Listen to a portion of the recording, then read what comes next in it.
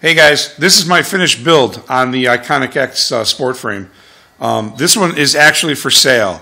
I'm going to just keep building them and get bored and sell. I've got a bunch of them, so I'm always making them. Anyways, here's the aluminum frame. It's my new design. You can see my speed controllers in here, so they're flush on the sides here. You can barely see them. They fit in here perfect.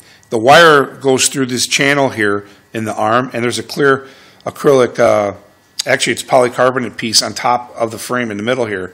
And if you can see closely, the wires go in the middle. They go through the middle and they come out. And all you have is your four speed wires, speed controller wire. I'm sorry, your four speed controller wires and your power wire that's already ready to go.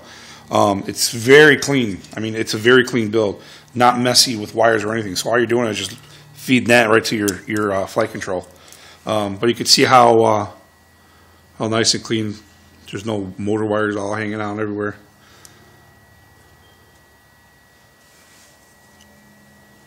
So you can see it's got a battery strap holder here, so you can put your battery there.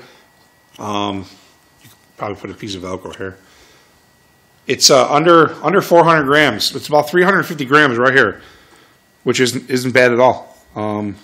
It's not even a pound, so it's pretty good. It's using KDA 50S motors, and it's also got rubber vibration dampeners, which aren't easy to get.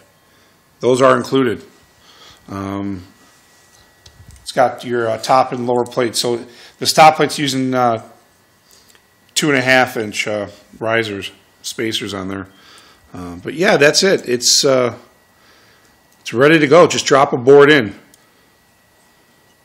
I'm gonna just message me for a price if you want to buy it. I'm gonna throw it on eBay. So, all right, Iconic-X finished.